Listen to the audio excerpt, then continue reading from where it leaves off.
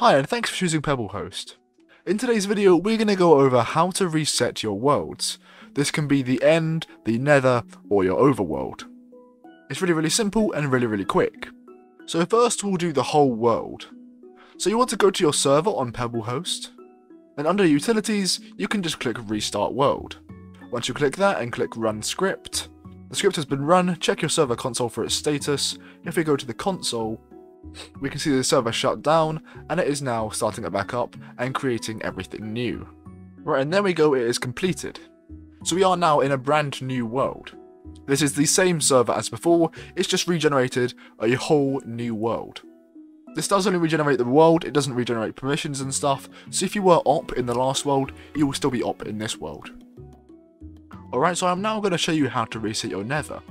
So first of all, I'm going to show you what my current nether looks like. So this is my current nether, and once we reset it, it should look different.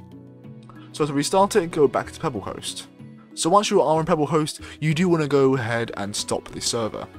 Once it has been stopped, you want to then go to File Manager. Once you are in File Manager, you want to scroll down to world_nether. Then you want to check the box and scroll back up to click delete. Then it will ask you again and just click delete once again. And then go back to your console and start the server again. Alright, so you can go ahead and join the server once again, and we're going to go through the nether portal. And as you can see, we're in a completely new location. Alright, so I'm now going to show you how to reset your end. So as I did with the nether, I'm going to go to the end first. Now as the end does look pretty similar, I'm just going to place some blocks, some pretty simple grass blocks here.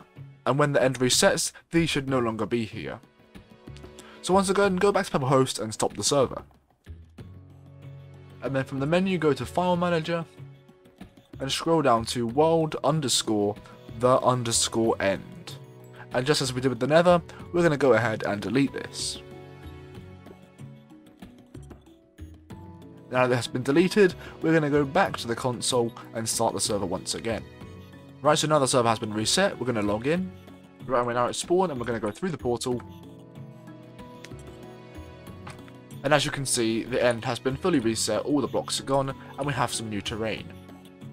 It also redoes the whole landscaping of the end, so if there was, maybe if you spawned on nothing, then you would now spawn on something. Anyway, thank you for watching today's video. If it did help you, definitely leave a like and also subscribe. It helps us out greatly. Anyway, see you next time.